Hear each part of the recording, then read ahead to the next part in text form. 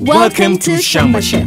In this series, we delve into the most traditional of African cultures, food. Traveling across Kenya to find out what we eat, where we get it, and how we cook it.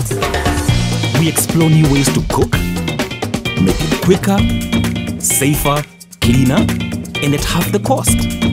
We meet families, enter their homes, and find out what happens in Kenyan kitchens. Learning, giving advice, transforming kitchens, and most importantly, enjoying food.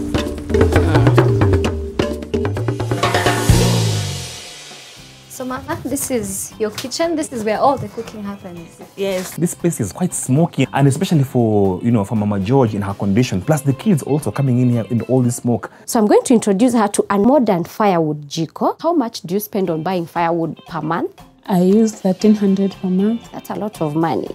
The good thing is that with Kuniokoa, you'll be able to save 55% of that cost. So it means in a month, you're able to save roughly 700 shillings. You're just in time to see our contestant. Lighting up their jikos and get going. Honest, what do you think about the Kuniokoa stove? It is very good. It's very economical. The heat is sufficient, and I really like it.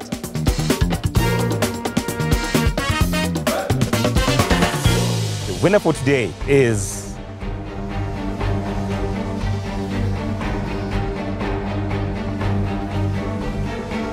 Mama Lucy.